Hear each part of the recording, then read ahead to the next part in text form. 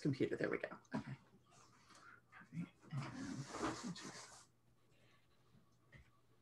Okay, so what we're planning to do is do an orientation to the organization so that the new fellows have a sense of what all the organization does and what all the pieces, parts are, and how decisions are made, so that we can, you can make the most out of your time as a fellow. And we are recording this so that we can put it online so that people interested in becoming involved with IMA understand the organization, because we are organized in not a hierarchical way. So it makes it difficult when people are coming in to figure out how to fit in, because most people are used to hierarchical structures and we're way more organic and node oriented.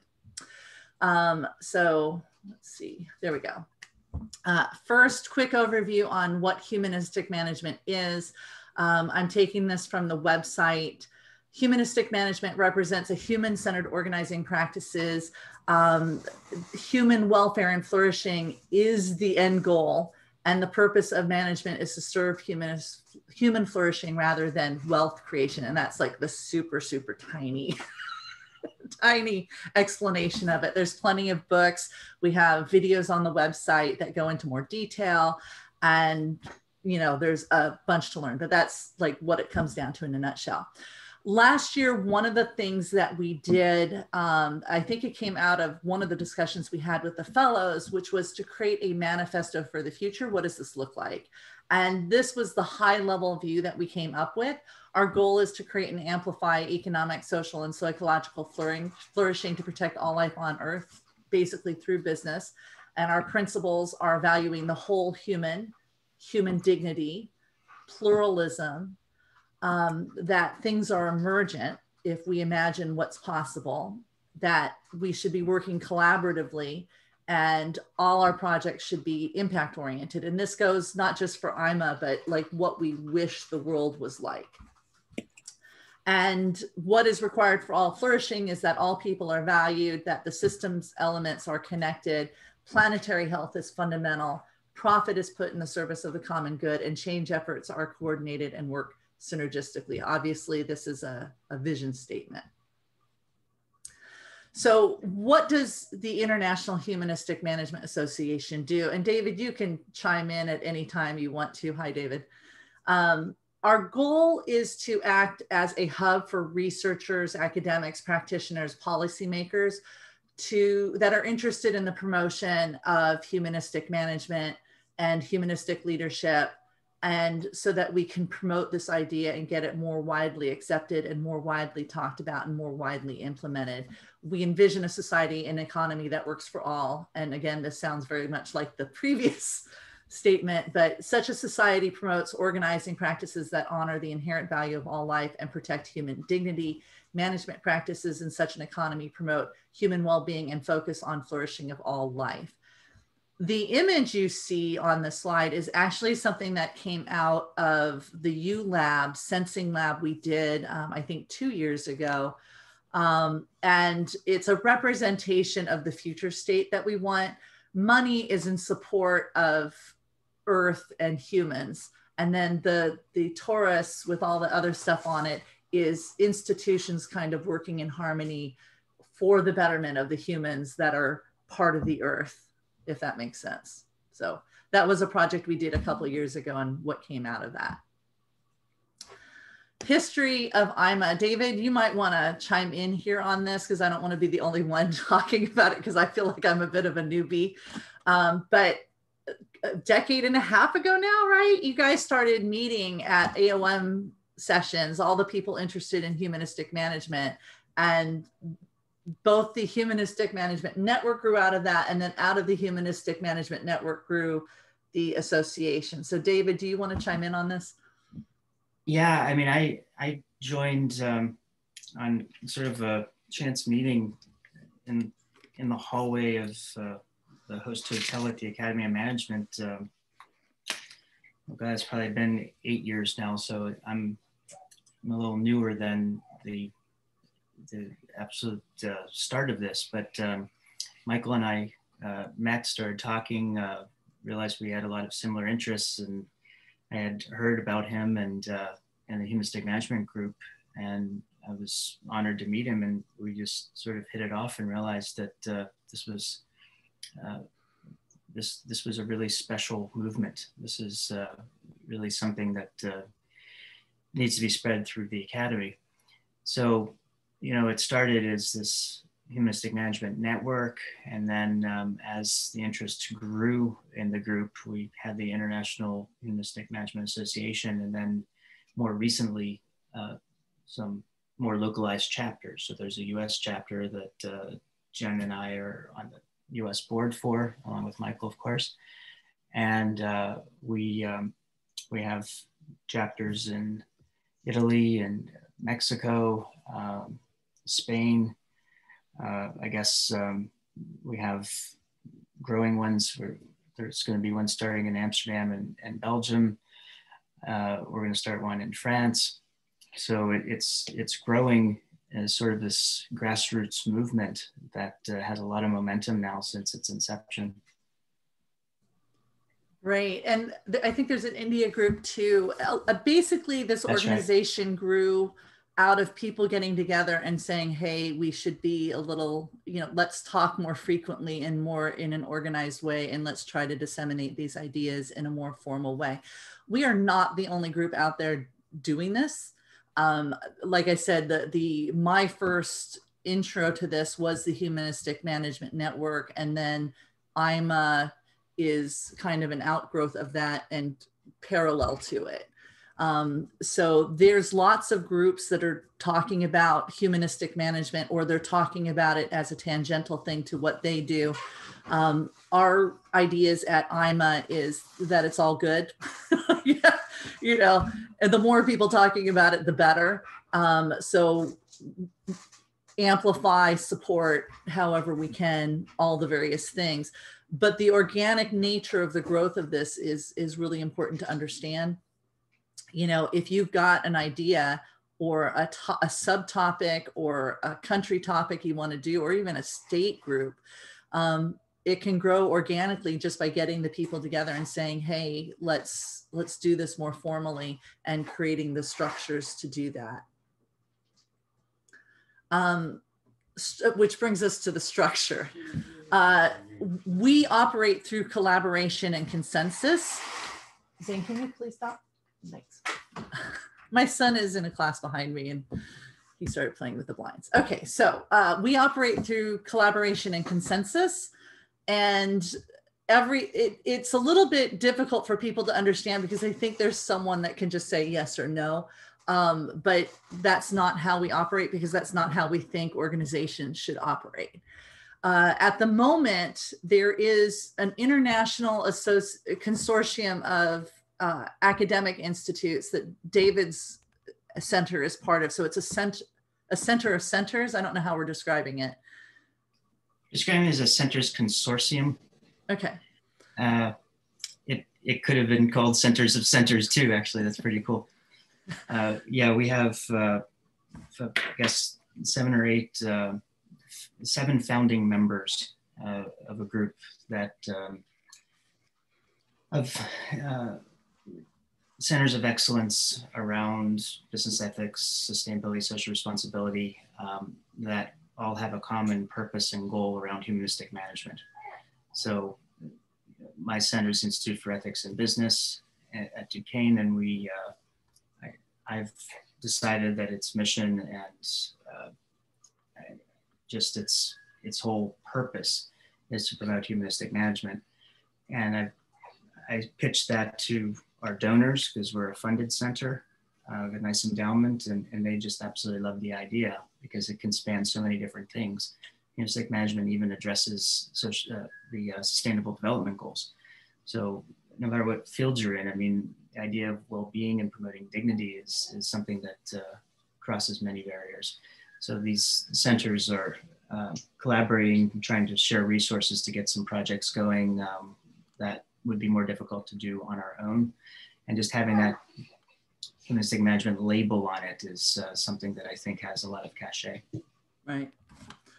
So there's the international level of organizing that goes on, and there is an international meeting, I think, that happens between the centers consortium, but we also have national groups. David and I and Michael are in the USA chapter. We have groups in the Philippines, Spain, Italy, India, Mexico, and like, you know, David said, Amsterdam, France, because collaboration it's fun to do collaboration internationally. I was just on a call with one of our people in the Philippines yesterday who's going to be on Teaching the Teachers next week. But it also is helpful to collaborate more locally, and on specific topics.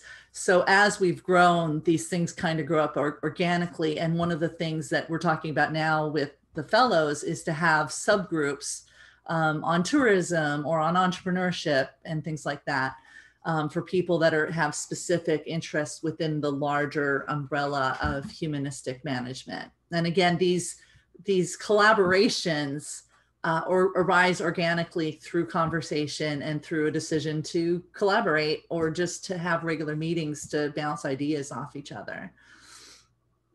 Current projects, and this was organized as I was putting it together. I realized, ooh, it makes a nice tree. So the order of them is no particular order, except it looks nice this way. We have the Global University Center Consortium for Humanistic Management, what David was talking about as the Centers Consortium. We have different video projects that we do, like regular sessions. And some of you probably have seen some of these. We have the Humanistic Professionals Lunch and Learn, the Teaching Teachers to Teach Values, Necessary Conversations, Intellectual Shamans, the Reading Group, and the PhD Network.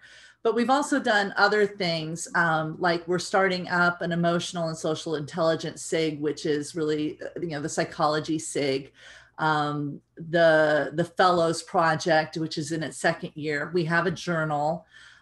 We worked on a manifesto. So as projects come up and there is consensus about it, and also people willing to take the lead on the projects happen. If no one's willing to take the lead and marshal it through, it doesn't happen. So, yeah, and Jen, let me add another current project that just developed is the partnership with the Academy of Management Social Issues of Management Division on racial equality. We're starting a new series that will be linked once to Necessary Conversations, but mostly it'll be a separate series where we partner with the Social Issues Division on promoting racial equality at the Academy, but also among our group. Right. That was what we talked about on Monday. That's right. That's so new, it was Monday. So again, the way these projects came about is through consensus and collaboration. That's how everything arose, is someone expressed an interest in it and said, hey, can I do this? And we've done it. I host the Lunch and Learn and the Teaching Teachers, and it's been hugely fun for me. I get to talk to all sorts of neat people, and no one's refused my email or phone call, which is also very cool. If you're trying to make connections with people, having an excuse to make that connection can also often be very helpful. So and the other thing that's been good is having these conversations when things have been really tough this past year has helped keep my mental health like, oh, there's still good in the world. So groups we support, amplify, and collaborate. We are affiliated with the Principles for Responsible Management Education. We are a prime group on humanistic management. We're also a member of the Sustainable Development Solutions Network. We have partnerships with the Global Dignity Project, Economy for the Common Good, the Wellbeing Economy Alliance. And then we also support and we amplify their work whenever possible. And we support the UN Sustainable Development Goals, B Corps movements, and things like that. Anything that is promoting humanistic approaches to management, I think is fair game for us to want to amplify. And mostly we do that, I think, through the blog. We have an open blog where people can post things, and if it's related to humanistic management, sure, we'll put it on the website. We'll send it out to the membership and let them know about it. So anything you want to add, David? I think you covered that pretty well. Yeah, I don't have anything off the top of my head. Right. So the idea again is to support, amplify, and collaborate. I'm a big fan of it's amazing what you can accomplish when you don't care who gets credit. The next big topic is how we onboard new projects. The way that happens is someone suggests a project or an idea. And if there's consensus around the group that's going to be taking responsibility for it, that there's a consensus that the idea is good. And again, that could be a local group, a national or international level, it gets the go ahead. The idea is then discussed and people interested in the topic and the project are recruited to take part and take ownership. Because if no one takes ownership, it just doesn't happen, right? Once a critical mass of people are involved or committed, the project is started and it happens. And it happens organically because people made it happen. And the key to success of all of this is people willing to take ownership. Like, you know, if you have an idea and you want to take ownership, just present it and say, this is a project I think should be IMA related. You know, can I do it and have IMA kind of bless it? And the answer will be, let's discuss it. And if it's good, we'll bless it and you make it happen. And a lot of people are kind of shocked that it's that easy, but it's not that easy because it requires ownership and collaboration to happen. So resources that are available through IMA. Obviously, we have a website. We have a new membership website that's going to make finding people and finding collaborators easier. It's over at Ignite, and you're going to be getting information on that, I think in the next month as we get the membership up and going. But you're going to be able to post stuff yourself, have your own blog. You can search membership. It's very, very cool. Zane? My son is an opera, he sings. We also have a journal that you can publish in. Assuming you can get accepted into it. And I think David can, I have nothing to do with the journal. I think that's David and Michael, right? Yeah, I'm an associate editor. Michael is the editor-in-chief. And, you know, we're still new. So, you know, we're 5 years old, so we don't yet have an impact factor. I think our impact factor just started last year. So it's under 1. It was the first time we were eligible, so that's why it's so low. But we're growing. We're getting some big names into the journal. So you check out the editorial board and everything. You can pitch to your schools that it's a good quality journal published by Springer. And we're having a couple special issues. One of which is associated with a conference that I'm running at my institute at Duquesne. On a thought leadership conference with different tracks of critical issues in humanistic management. This will be held virtually in January, and the idea is to bring people together to write on different topics like love and organizing and humanistic strategic management and things like this. And the articles will be submitted to the journal for peer review and for a special issue. So I think we have a couple special issues coming out next year. I may be missing one if, I know there are 2, there might be a 3rd, but we publish quarterly normally, and then we have pretty much 2 special issues a year as well. Perfect.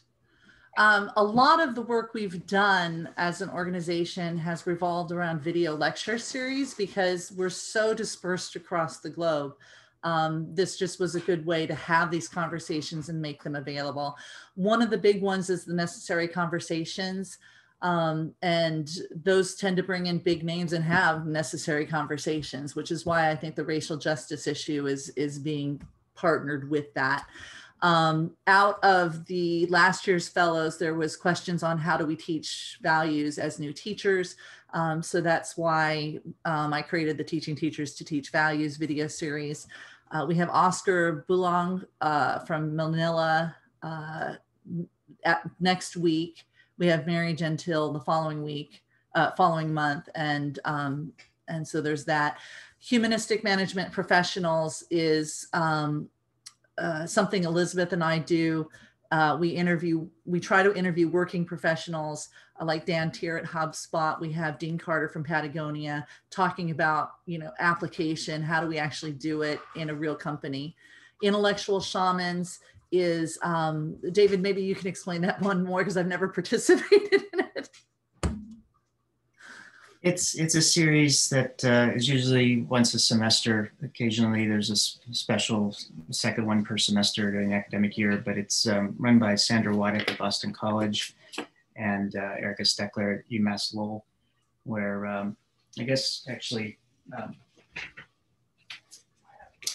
the idea is based on Sandra's book, Intellectual Shamans. And she basically interviewed top academics in this book and wanted people that were really making a difference in their fields. So various fields, including humanistic management. So she is a big name in the field. So she's able to get these people to come and speak to our membership and talk about sort of their life's journey. Perfect. And if you have an idea for something like this, this is a very easy way to do it because it's a regular conversation. We have the PhD network and the reading group that David helps organize for PhD students. And that's one of the ways people enter. I know on Community Connect yesterday, one of the people who joined, that's what she was looking for, is a community of students like her that she can get to know and bounce ideas off. She doesn't have her dissertation topic yet. But she knows she wants it to be humanistic related. So those, as a need arises, that's kind of how these things are created. There's a need, we try to fill it, and we try to amplify people's work. To that end, the website does include a quote unquote store. It's not really a store. It's more like a listing of books and resources on humanistic management that are out there from our members or that, from non-members that are on topic. So anything that anybody says, hey, this is related, can you add it there? If it's related, it gets added there.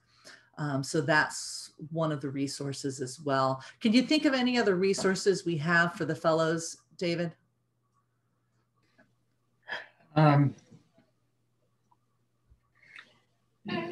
No, not immediately. I think this covers it pretty well.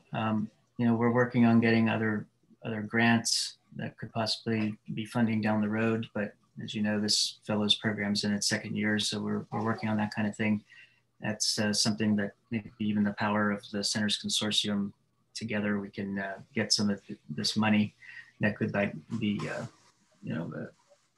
used for your own research purposes, but that's something that's in progress.